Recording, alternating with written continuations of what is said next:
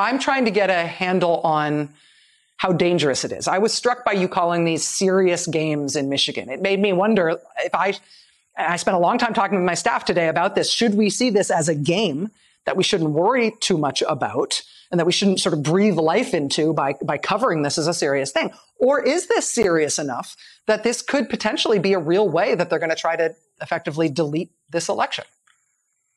Well, luckily, we have clowns running the show. I mean, they could, if they had chimps going into court, they'd do better than what Giuliani and team is doing, and they'd be more fun to watch. But these people seem to have a way of failing upward.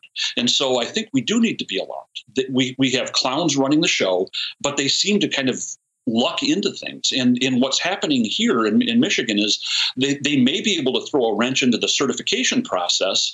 And now Trump has summoned the legislative leaders, kind of like neutered pets to the White House saying, come here, boys, come on. And the optics of them going and listening and participating in this couldn't be worse. But if there's no certification, there's going to be enormous pressure, even more pressure on them to certify or do something in the absence of this board taking action. And that's where things can get very dangerous. And that's why I'm alarmed.